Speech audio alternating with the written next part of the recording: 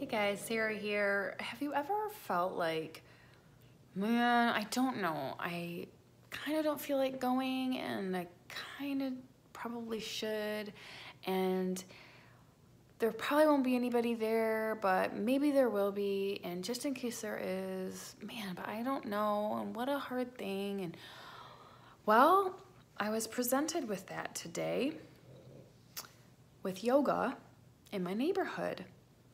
And I'll tell you, it's something that, like I said a few life episodes ago, that sometimes it feels forced because I don't like being bad at anything. I like to be good the first time I try. And that's just not the way life works, right? You all probably know that. I have a harder time remembering. And so I offered something for my neighborhood just to get my voice, to train my voice as a teacher. Not charging them anything. It's just an opportunity to build community in my neighborhood, but also offer wellness and accountability and friendship and again, wellness. So I put it out there a few months ago just to see what kind of response I'd get. And the response was ridiculous at first. Like when I first threw it out there, I must have had like 70, 75 comments on Facebook. And I don't really use Facebook too often. So like that was the method I chose because there's like a neighborhood page. I'm sure you have a neighborhood page for your neighborhood as well.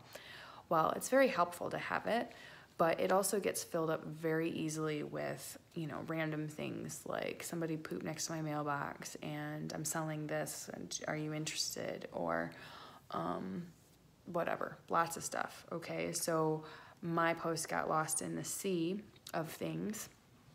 And sorry, I was backing up my child's iPad because devastation hit this house this morning. Tears, uncontrollable tears, because she deleted her world in Minecraft.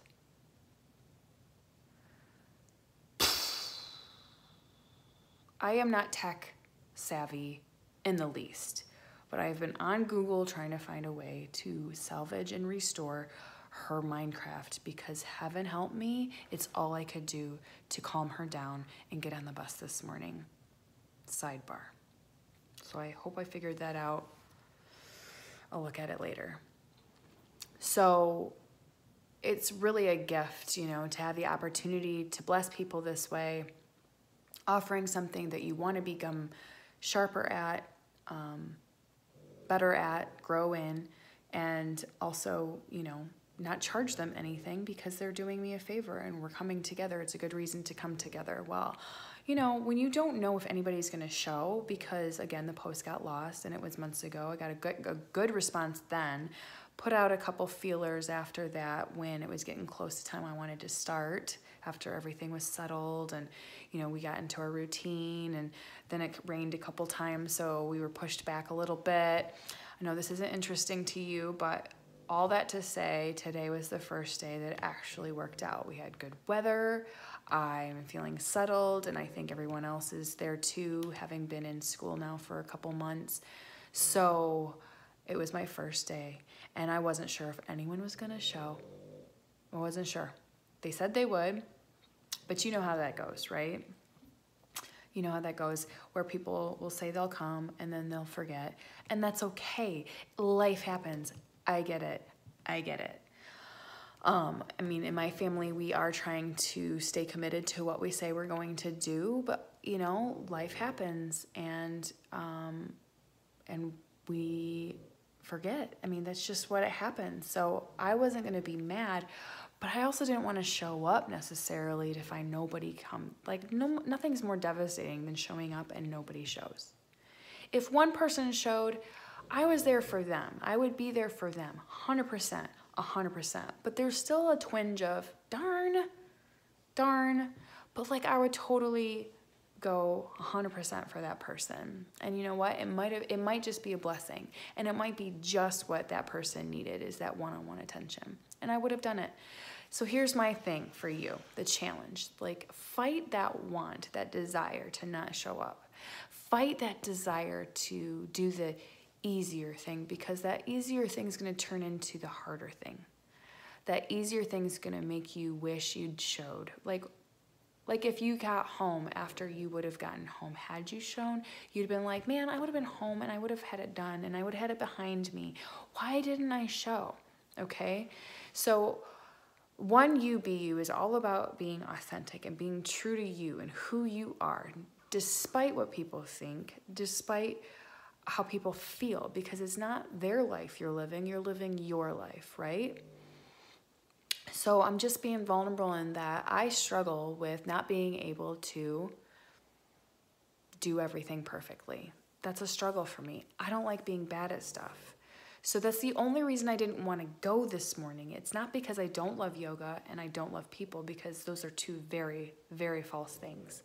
I love both of those things. I love the way yoga makes me feel. I love the way my body is toning because of it. And just the awareness, sorry, I have flies all over this house, darn kids. Just the awareness that's come to my body and what I eat and how I sleep and everything since I started just under 3 years ago, it makes me happy and I love it. It's my old lady sport.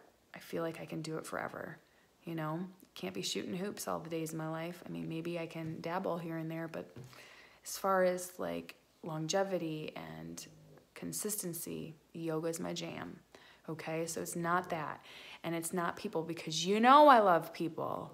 I show up every day for you because I love you, okay? It's just that I don't like being bad at things. And so it was such a blessing this morning to show up to 5 ladies in the neighborhood and to do the class with them and to be completely honest with them. Like, listen, ladies, like, I appreciate you so much and I'm so thankful you showed up. I came not knowing for sure, and you're really helping me in finding my voice and training myself in the teaching, the consistency, the repetition, I mean, repetition is the greatest teacher, right? Experience, repetition, consistency. And so I was delighted to see, even fighting, even forcing, a couple of days ago talked about forcing yourself to show up. I'm glad I did. And if it's nothing more than just showing up because you said you were gonna, then do it. If no one showed up, it's fine. I had some quiet time, right? But that's not the case. 5 people showed, and I was delighted by them and delighted by the fact that they came, that we had a great session, and that the sun was blaring hot, which is exactly what we needed. And I mean, God honors commitment.